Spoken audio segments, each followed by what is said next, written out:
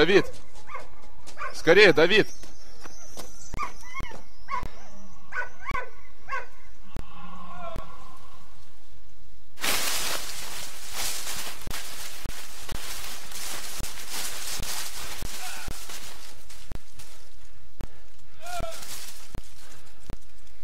Папа! Я здесь, скорее иди сюда!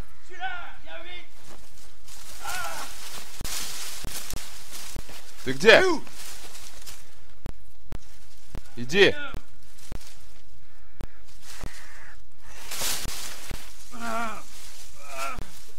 Я здесь! Ты где, папа? Папа! Что случилось? Черт, плечо! Папа, прости меня. Твоя чертова собака меня разбудила, она на поле. Ты можешь встать? Не понимаю, что на них нашло? Кто? О чем ты говоришь? Не двигайся. Подожди.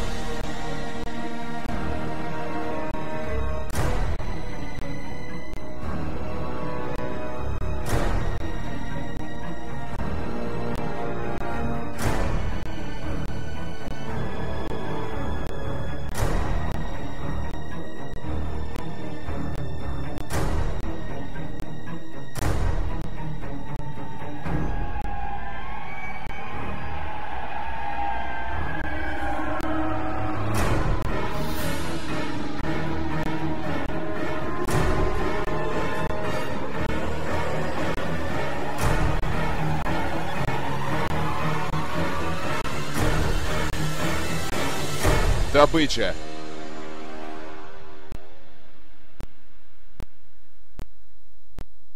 А, черт!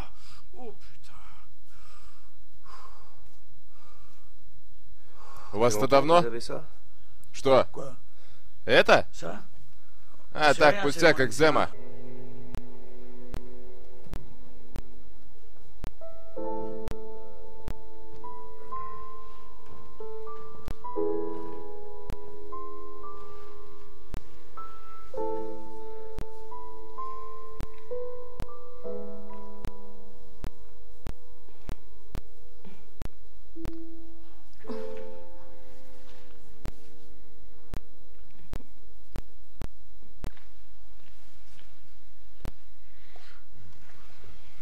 Как поживает мой дедушка?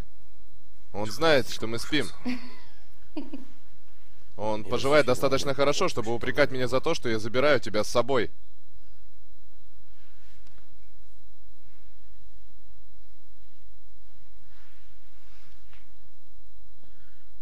Может, как-то это прекратить? Опять ты со своими гадостями.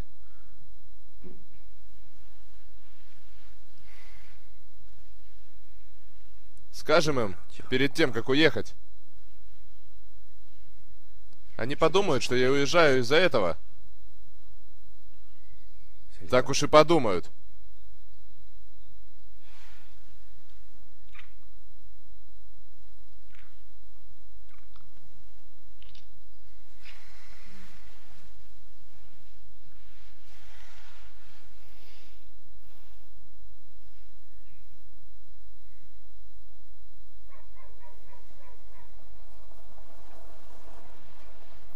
Что делает твой отец в машине твоей матери?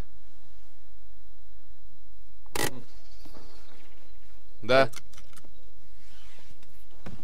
Да, но нет. Скажите ему, что мне наплевать, что его мать в больнице. Я хочу, чтобы в понедельник в 8 утра она была на заводе. Да. Мари.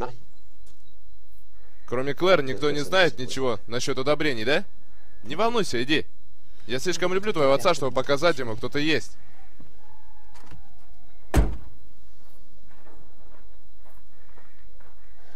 Ты понимаешь, что ты сделал? Я найду решение. У тебя больше нет выбора. Папа, ты считаешь, что это тебя не касается? Хорошо, идите туда.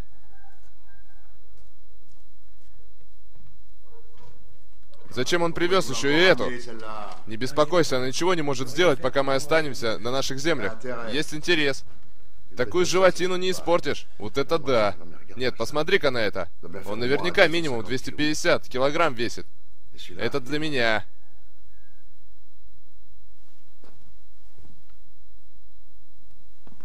Что делаем? Идем через ограду? Нет, сначала в хижину. Дальше посмотрим, исходя из уровня воды.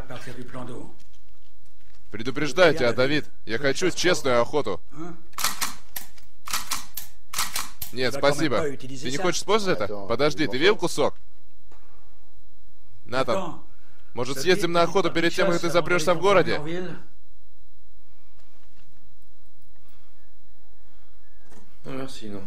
Да не. Она ждет тебя, если ты хочешь туда поехать.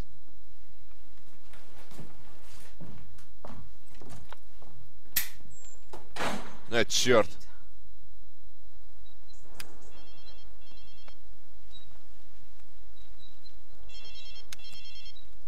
Все нормально, сними трубку. Да? Нет. Нет, все решено.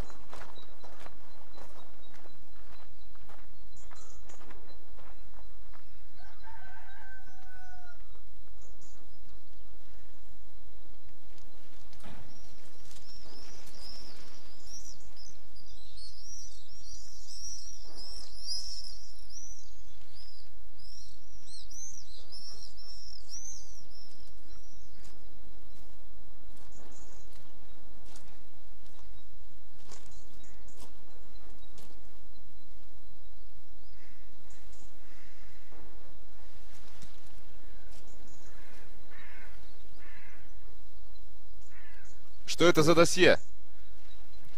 То, что произошло этим утром. Я не хочу отпускать вас на охоту.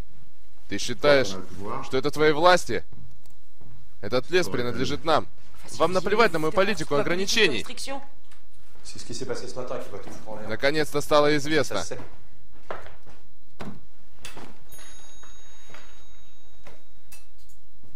Что ты делаешь? Я иду с вами. Останься на заводе и не мозоль мне глаза на участке. Вас кормит завод, тебя и твой участок. Эй! Эй, давайте успокойтесь. Николя прав. Никто не будет лишним, чтобы поймать этого зверя.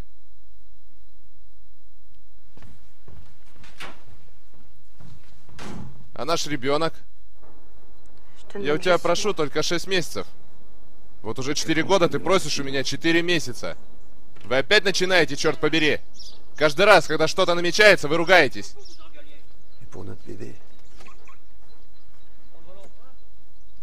Не знаю. С этой работой в лаборатории, как будто мы могли бы все отложить.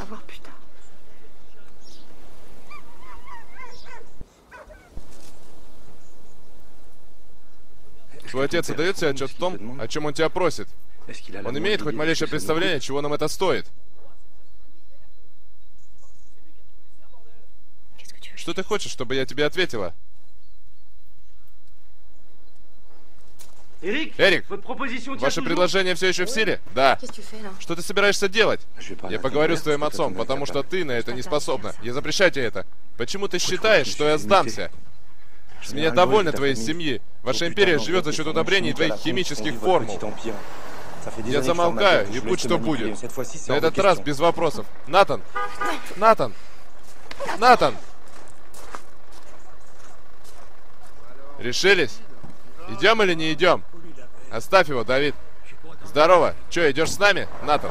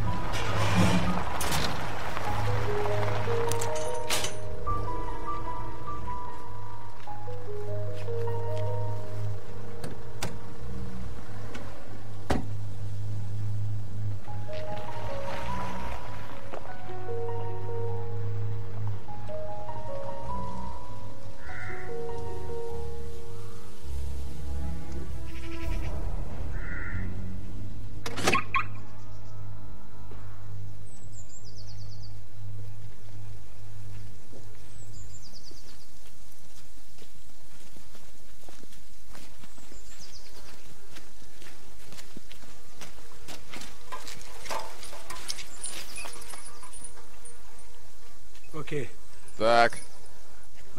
Теперь надо найти остальных.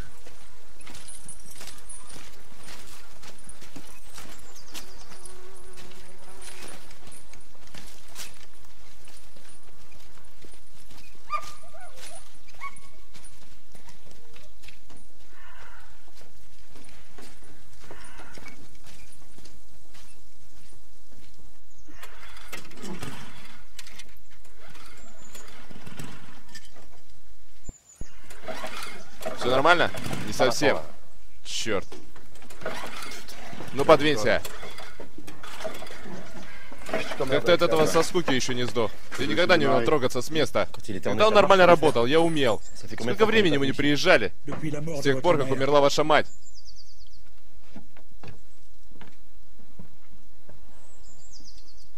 Браво, братишка. Ты не промажешь. Ну-ка, подвинься.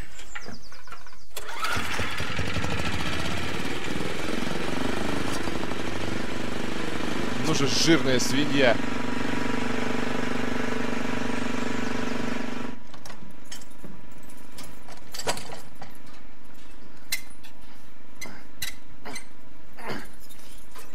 Черт. Черт побери. Блядь, дерьмо. Господи, боже мой. Дьявол.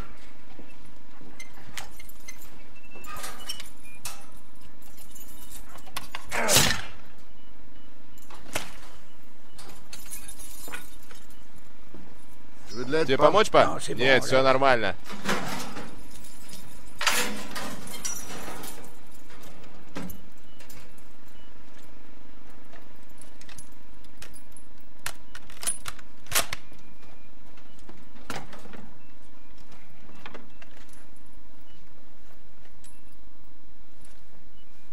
Держи карабины. Кажется, пора. Спасибо, папа. Пап, ты правда думаешь, что мы справимся с этим калибром? Не калибр делает охотника. Оставим мобилы. Осточертели уже эти проблемы на заводе.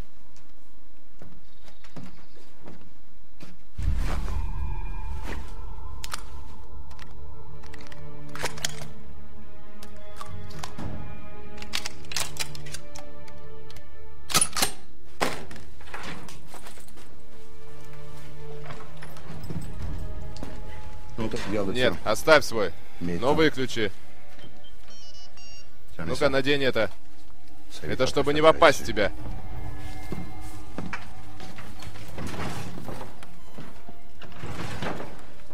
Я думал, что нужно будет одеваться специально для охоты, но не на кабана.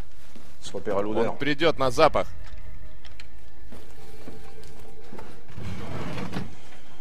Держи, тебе это тоже пригодится. Ты отводишь затвор в сторону, чтобы зарядить его.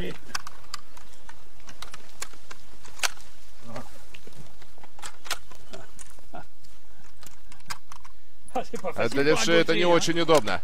Пап, ты можешь поговорить с Давидом? Он хочет стрелять в этого зверя в одиночку.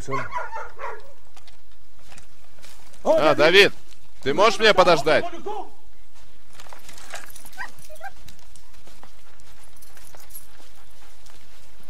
Все в порядке?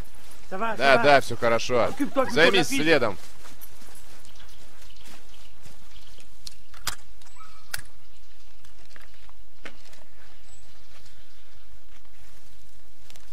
Она тебе сказала, что в твоем досье? Что? Клэр тебе сказала, почему она не едет?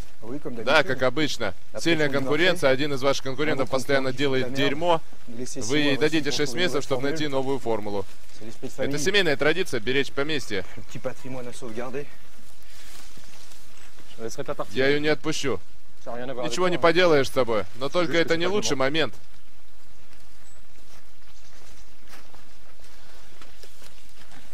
Она беременна. Сегодня утром мы выбирали имя. Ну и... Можете придумать потом.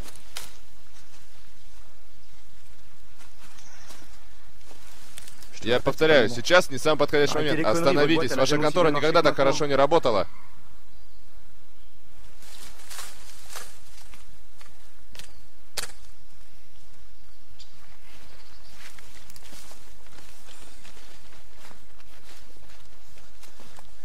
Она недостаточно хорошо работает?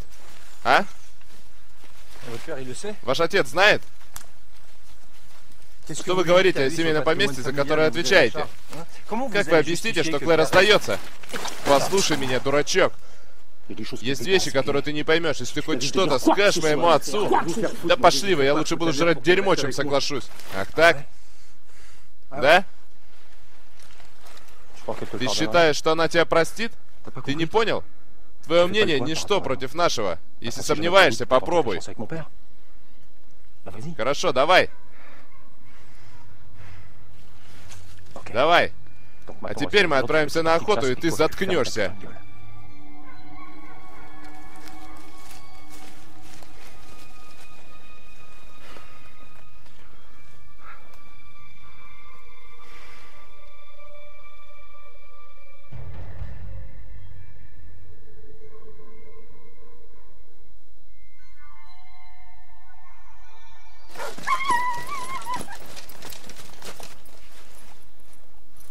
Это он? Возможно.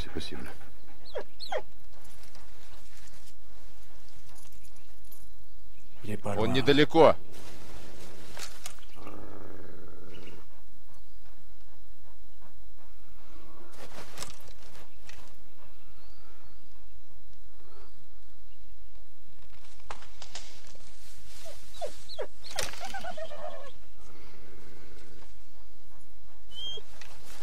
У нас оружие.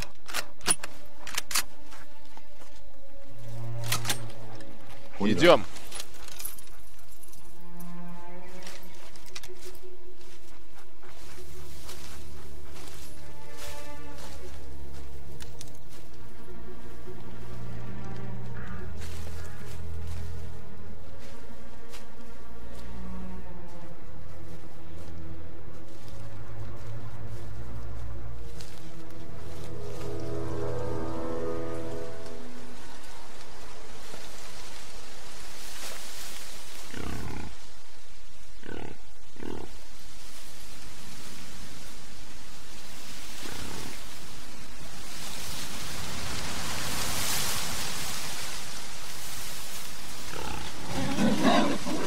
Присядьте. Тише. Тише, сиди тихо. Не вопрос. Он слушает только тебя. Только ты можешь его опустить. Я его загоняю, я в него стреляю. Ты не можешь даже подойти к нему.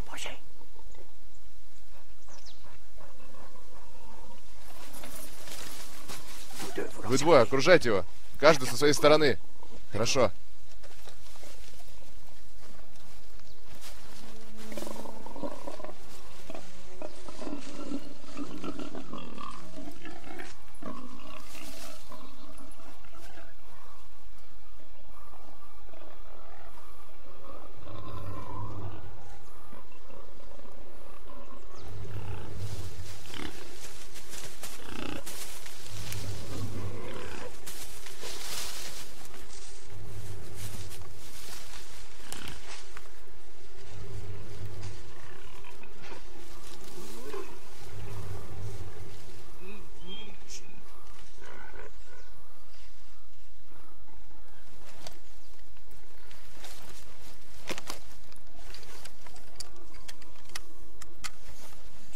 Ты отводишь назад. Черт, легко сказать. Как эта штука работает?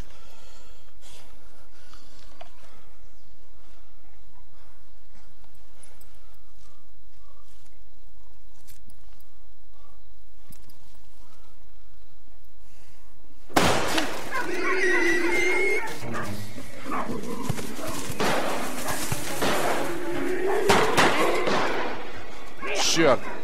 Натан! Загоняй его, черт тебя подери!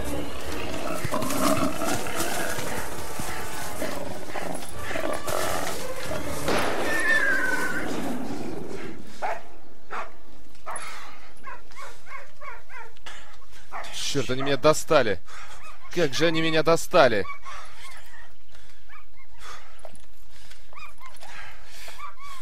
Они меня достали!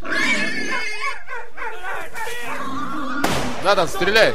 Да стреляй же, черт возьми!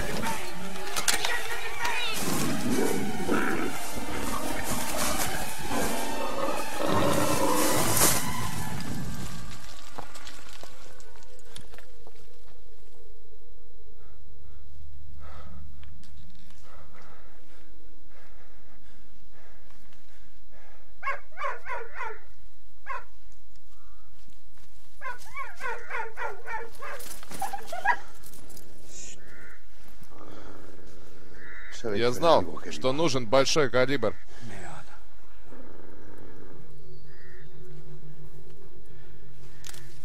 Почему ты не зарядил? Что бы ты сделал, если бы это была не охота? Он ранен. Он истекает кровью, она везде, где он проходил.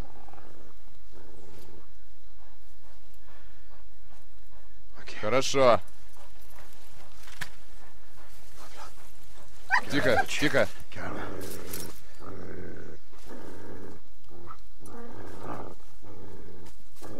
Будь осторожен.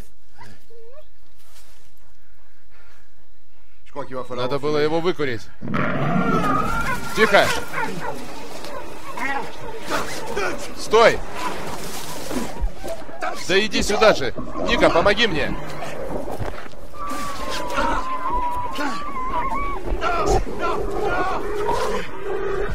Давайте!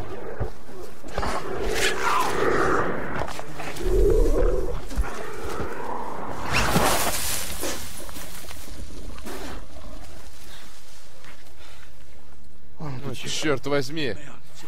Бля, этого не может быть!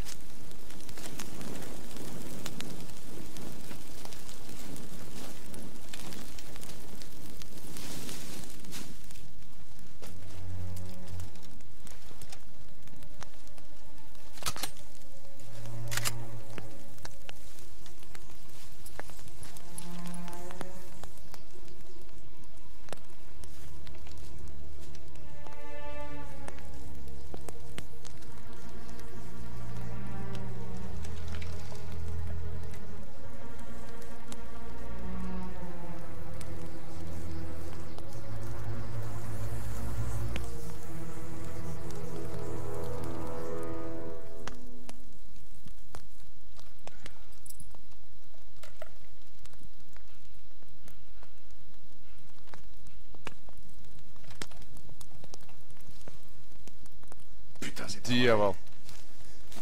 Может быть, он уже мертв? Запах был бы другой. О, нет, нет, нет. Что с ним? Нет, нет, нет.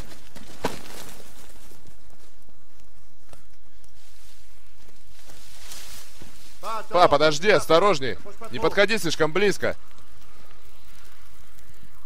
В этой фигне два входа.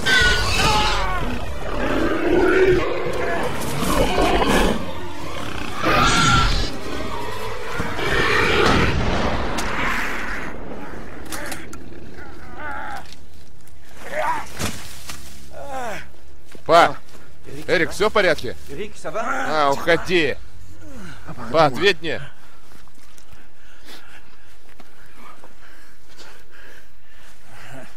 Большой калибр, да? Все будет хорошо. Все будет хорошо. По меньшей мере, я бы побил твой рекорд. Мы ищем не того. Да почему? У этого все зубы на месте.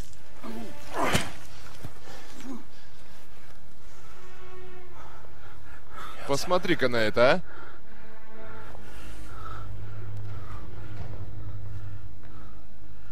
На него уже нападали.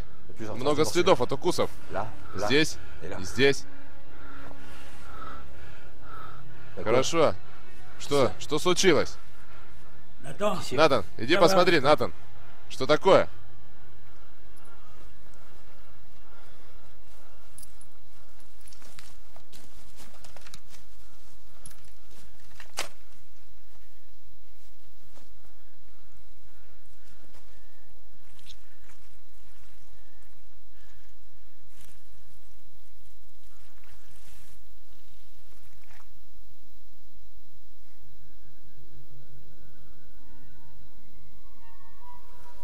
Такие же?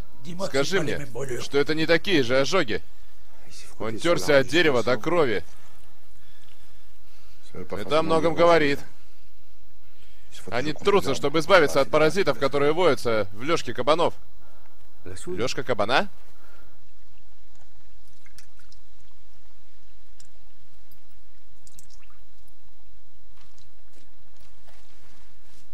Эрик, ваши ожоги чешутся до или после душа? После.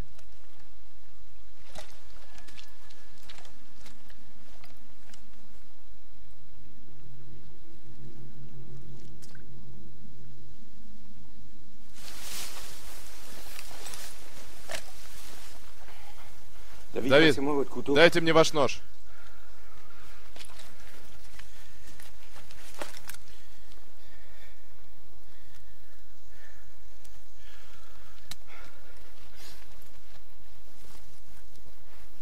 Что делаешь? Слышь, что делаешь? Если там вода, мы сейчас это узнаем.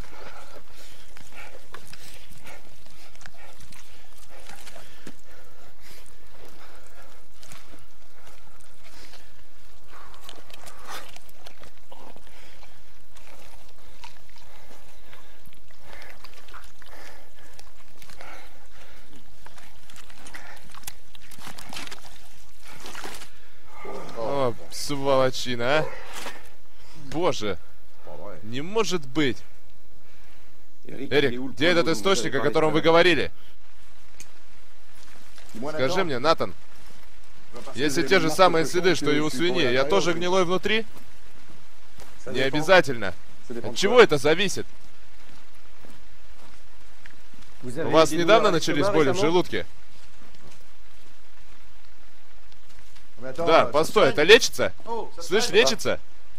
Темнеет, идет дождь. Нужно бы обойти. Зажги лампу, если боишься темноты.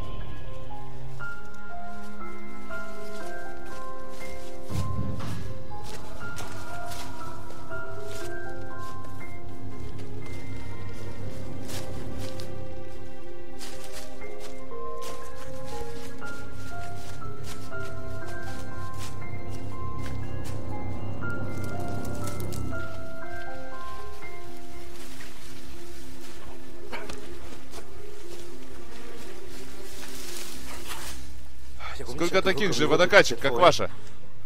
На все краны в регионе хватит. Дай мне твой телефон, Натан.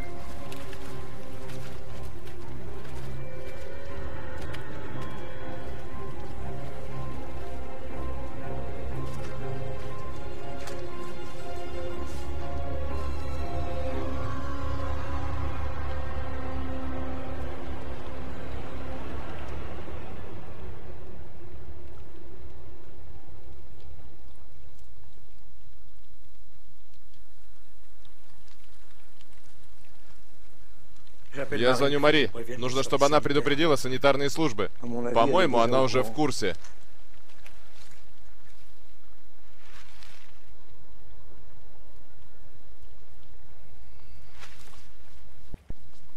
Так вот, что было в досье. Неудачный отчет о санитарном состоянии на столе вашей бывшей жены? Так Клэр должна была остаться, чтобы удалить все это? У нас не было выбора. У нас? Нужен был специалист, чтобы модифицировать ваши удобрения. Ты впутал Клэр? Только чтобы сделать удобрения более конкурентоспособными. Конкурентоспособными? Черт, Николя, вы сделали их такими токсичными, что эти ваши чертовы удобрения, они отравили всю воду. На что ты жалуешься? Ты этим пользовался. И что, вы предпочитаете все потерять? Ферму, завод, земли? Папа, то, что ты мне завещал, это дерьмо. Николя, послушай, твой завод, твой способ, вот это все дерьмо. Если бы я не продешевил задницу, у нас бы ничего не было.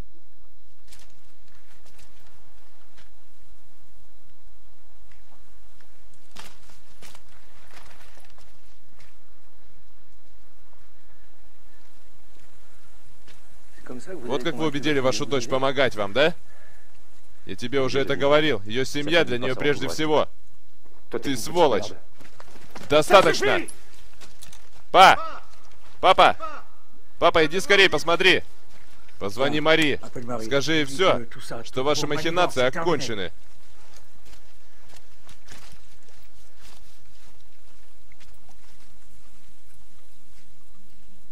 О боже, нет. Этого не может быть.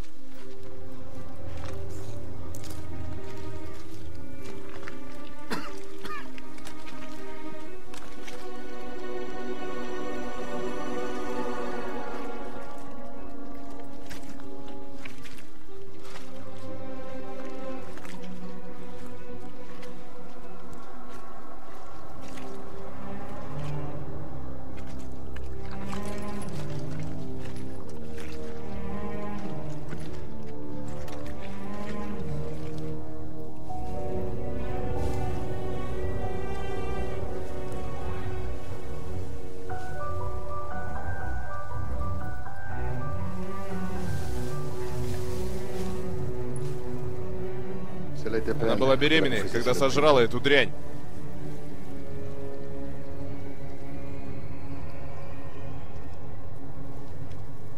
О, черт. Господи. Она должна была долго кормить своим молоком. Соски еще набухшие. Ну тогда где же детеныши?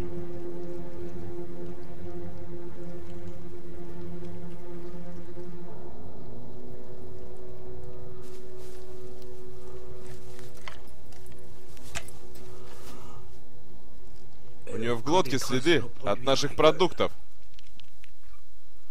О боже.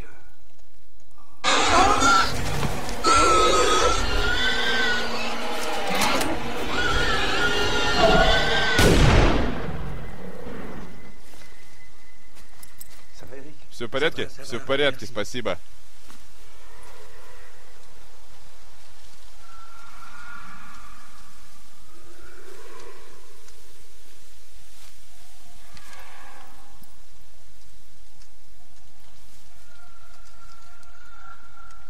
Что это? То, что выгнало оленя из леса. Что? Чего? Остаток своры.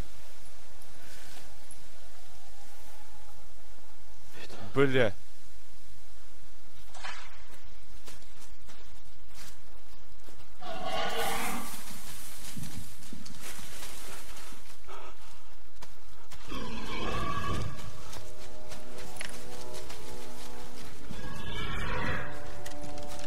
К оружию.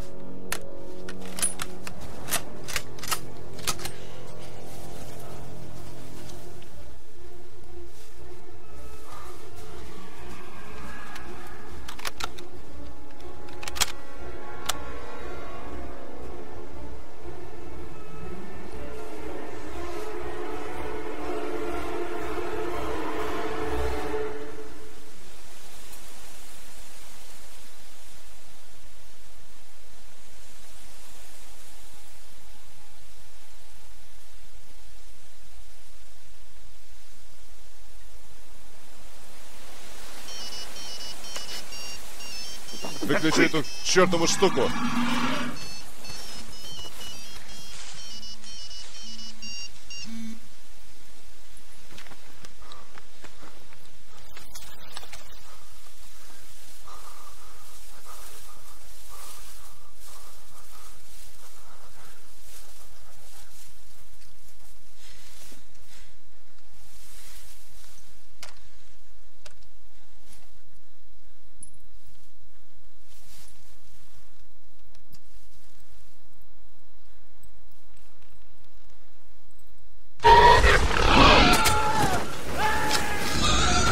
Папа!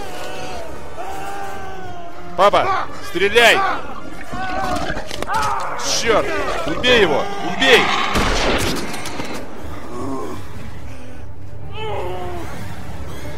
Не может быть!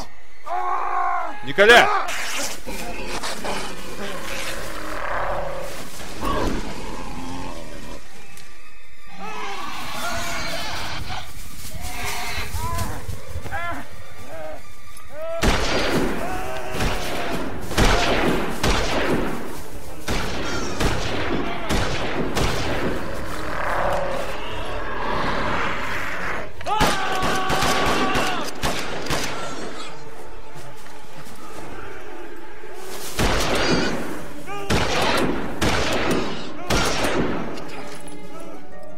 Николя! Николя! Все будет хорошо. Николя! Папа! Ходи туда! Оставайся на месте! Пусти меня! Нет!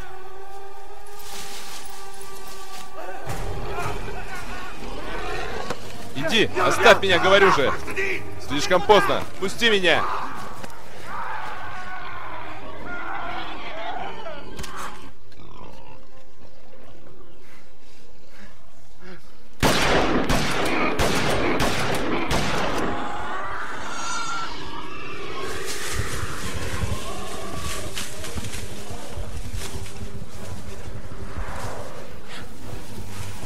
Идем к деревьям! Николя!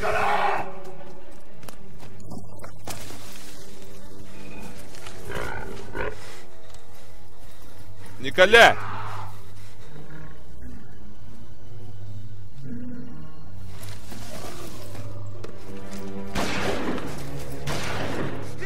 Быстрее! Быстрее!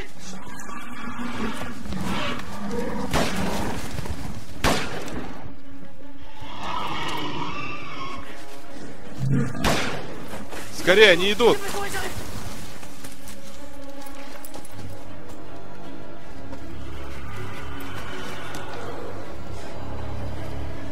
Дай мне руку!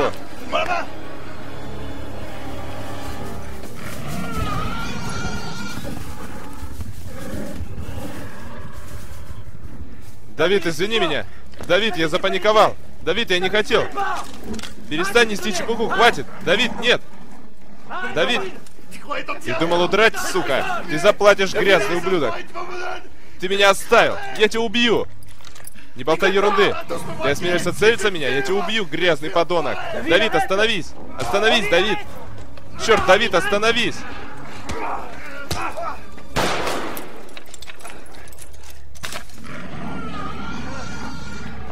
Давид, хватит! Остановись! Черт, остановись! Пожалуйста, Давид, остановись! Остановись!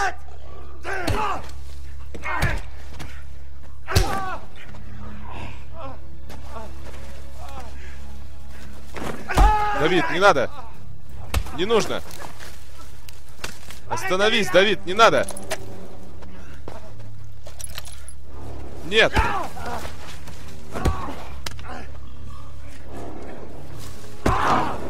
Нет!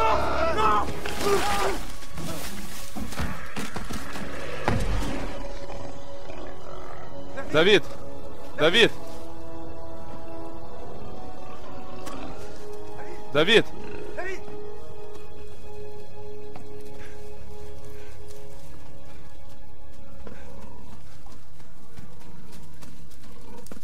Давид! Давид!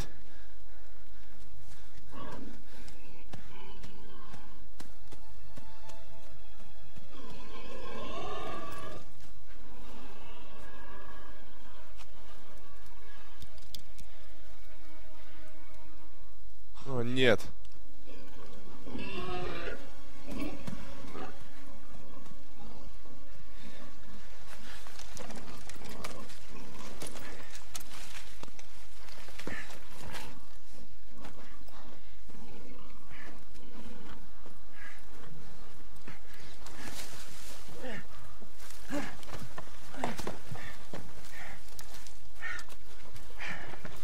Как мой брат. Он мертв. Разбил затылок при падении. Натан, мне очень жаль. Мне очень жаль. Это должно бы остановить кровь. Твой мобильник, он в кармане моей куртки. Уверен, что это Клэр. Она недавно звонила. Блять. Нужно, чтобы она приехала.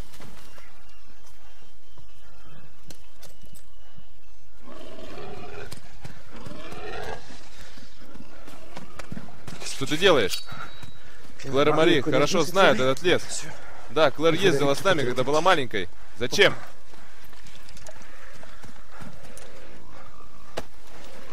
Что ты делаешь? Натан! Не думаю, что они придут.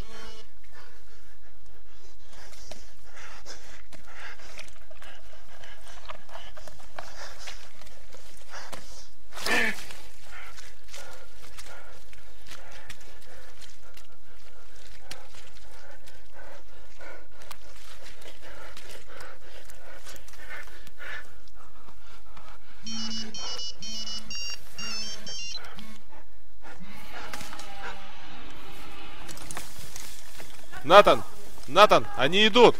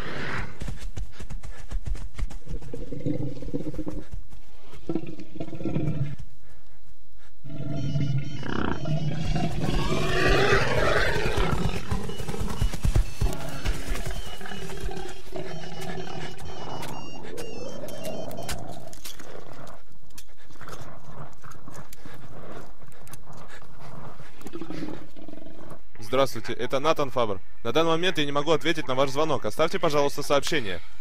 Ничего.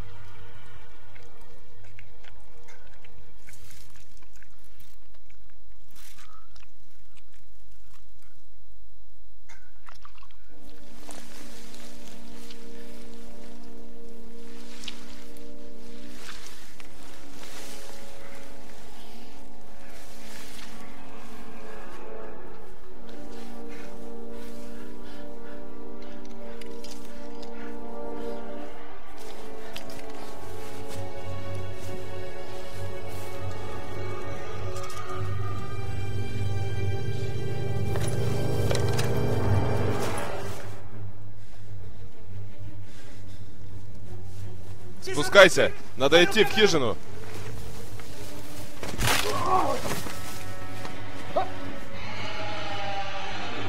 Иди за мной! Скорее! Иди следом за мной!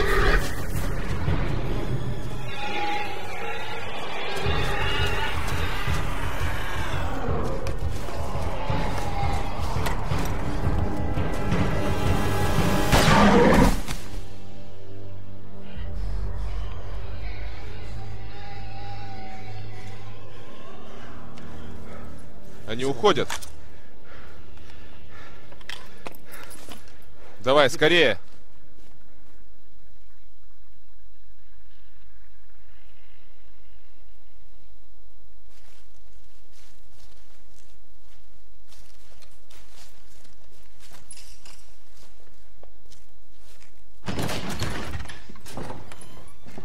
Вот твой телефон. Предупреди Клэр, прежде чем звонить полицейским.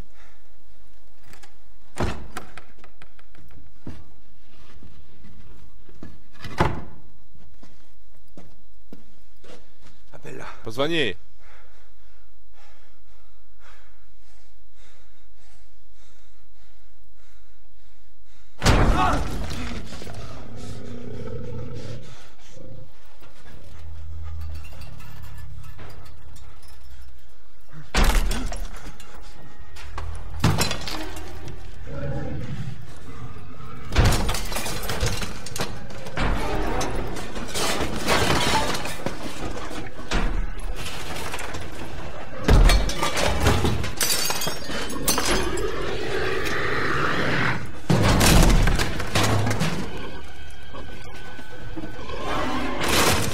Дай мне свою зажигалку. Зачем? Дай сюда зажигалку. Позвони же ей. Дай оружие. Дай мне оружие. Дай мне оружие.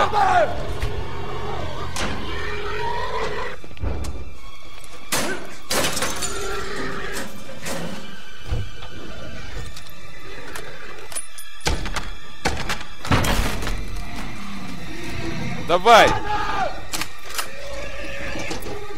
Звони же ей!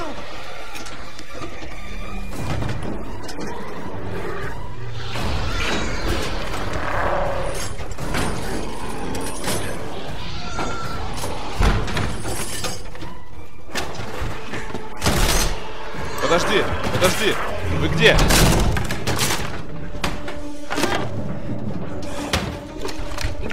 Алло! Клэр, что вы делаете? Вот уже несколько часов мы пытаемся связаться с вами. Слышишь меня? Чё? Что мы будем... Думаешь, будем терпеливо ждать от вас новостей? Это папа. Мы едем к вам. Нет, поворачивайте назад. Почему? Немедленно поворачивайте назад. Немедленно. Немедленно. Скажи, ради бога, что случилось? Николя, это Мари. Послушай, Мария, звери взбесились, они нападают на нас. Давид и папа мертвы. Что? Это все удобрения, они достигли уровня грунтовых вод. Это из-за воды животные стали такими. Николя, поторопись. Багор в ловушке, не нужно предупреждать, нужно просто идти. Подожди, Натан. Черт вас побери, делайте, что я вам говорю. Уходите, никого не предупреждайте. Папа! Николя! Скорее, уходи вглубь.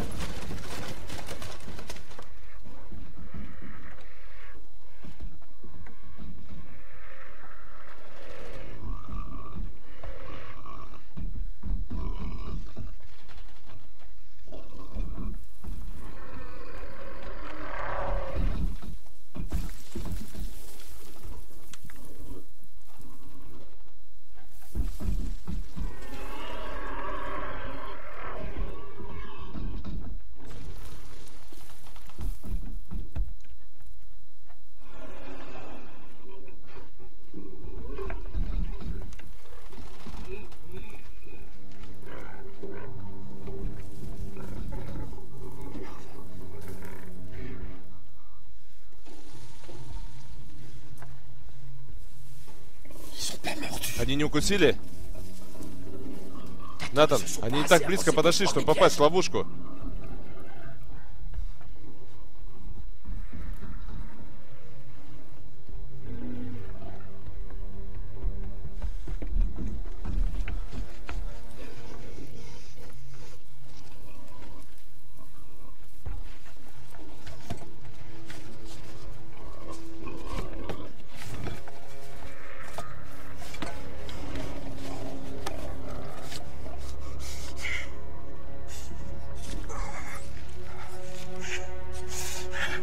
Что ты делаешь? Им нужна приманка.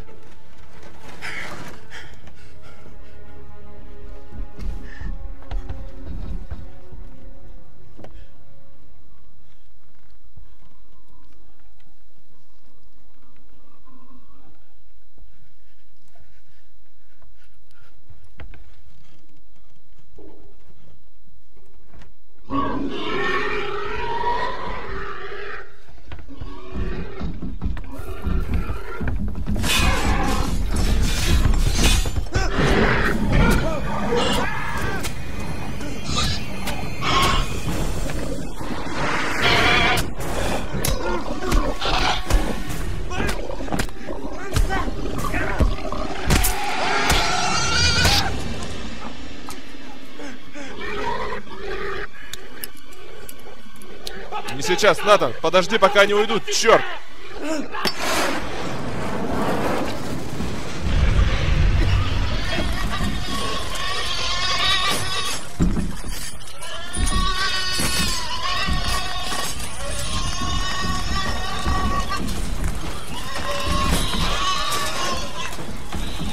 У меня не получается, не получается. Мы сдохнем. Никак, блядь. Черт. Постучи.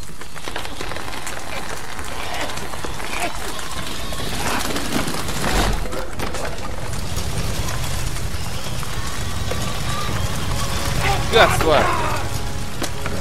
Стучи сильней. Натан, мы сдохнем.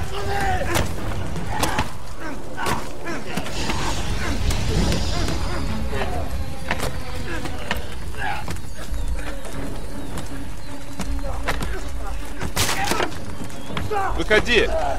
Выходи давай!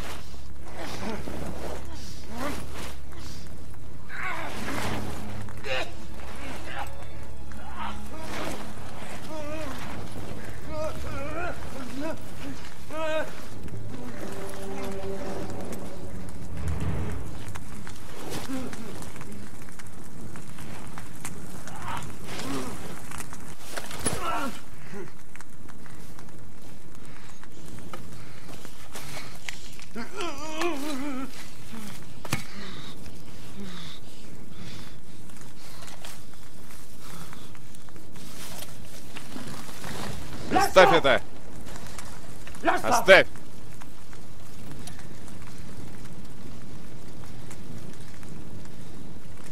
Ты рассчитываешь на свою бывшую жену, чтобы уладить эту аферу? В том, что касается тебя, она мне не нужна. После всего того, что произошло с моим братом, ты думал, что я тебя выпущу из этого леса, ублюдок? Конечно же нет.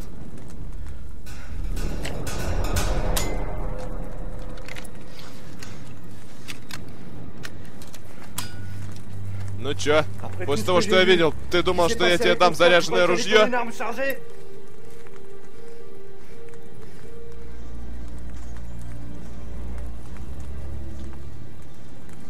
Ну ладно. И что ты собираешься делать? Ты сдашь меня полиции?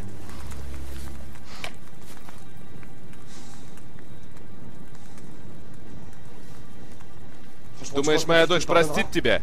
Посмотрим.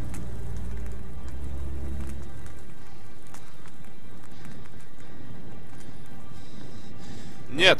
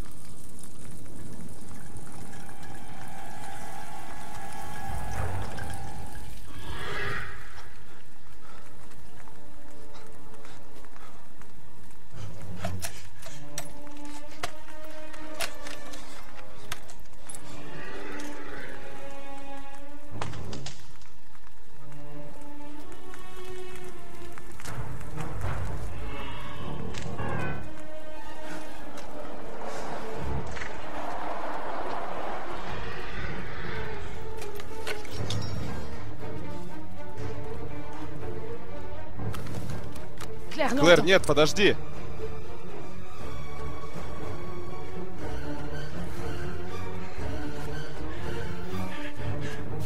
Натан, Клэр! Клэр! Натан, черт побери, что происходит? Не время, садись в машину. Что происходит? Садитесь в машину. Где Николя? Где он? Где мой муж? Он мертв.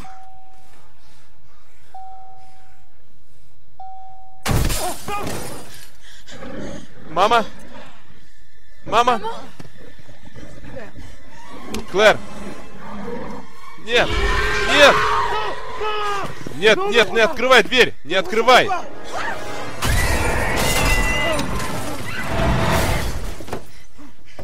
Клэр! Натан? Натан!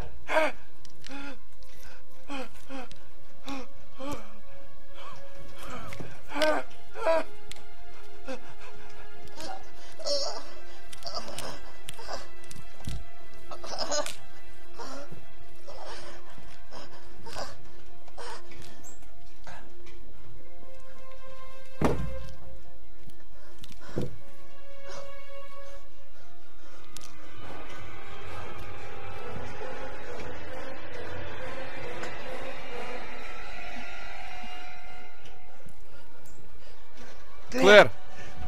Клэр! Клэр! Клэр!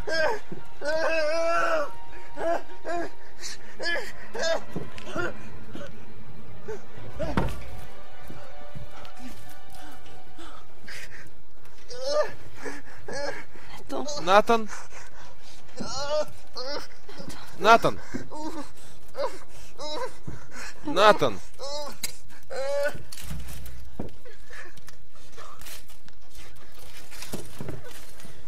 Натан! О, Господи! Подожди, подожди, не двигайся! Подожди, я вытащу тебя отсюда! Господи! Дерьмо! Подожди! Натан! Натан!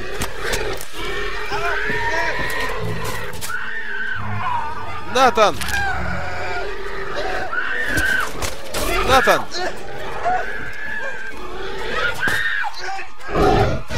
Натан, поторопись! Натан, спаси меня!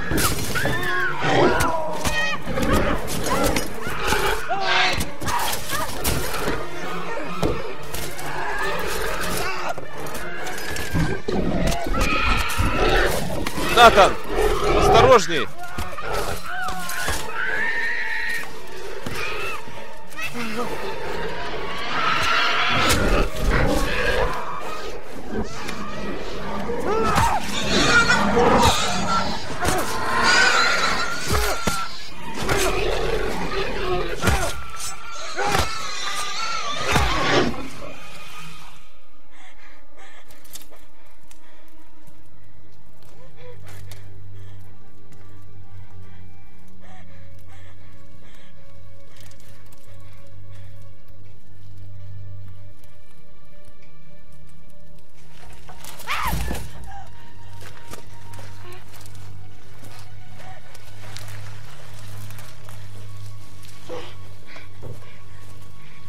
Натан?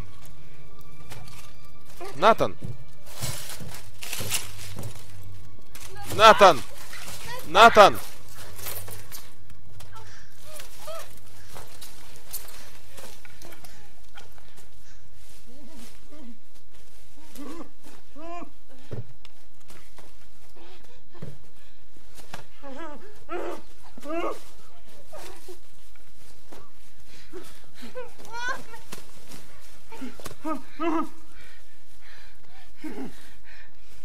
Натан.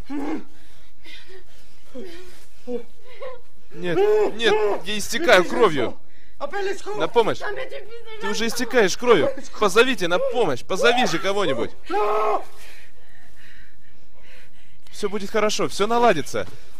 Все наладится. Все хорошо, да.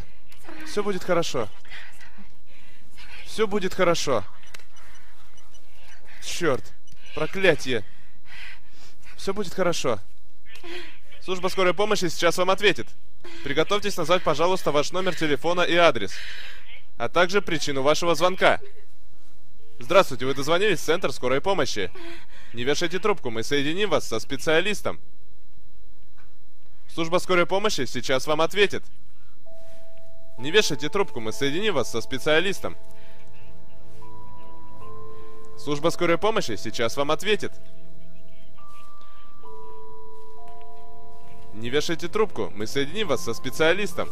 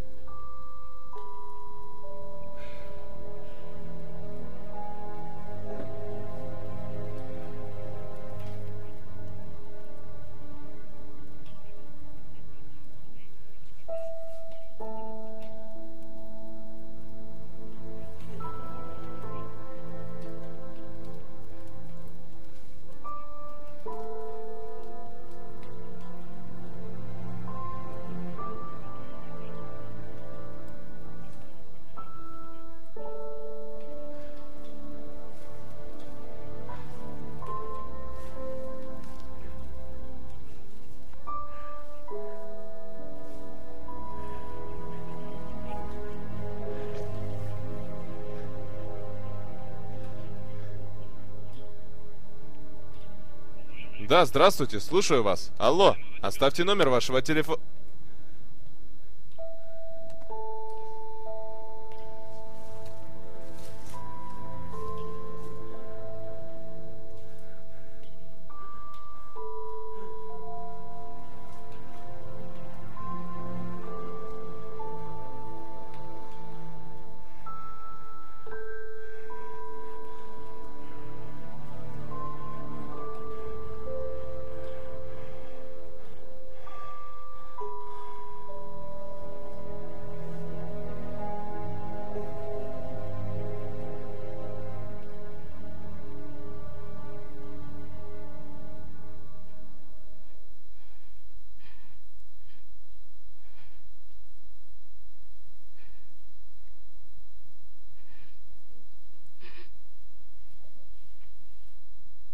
Перевод «Ла-мажор». Фильм озвучил Дэн 904.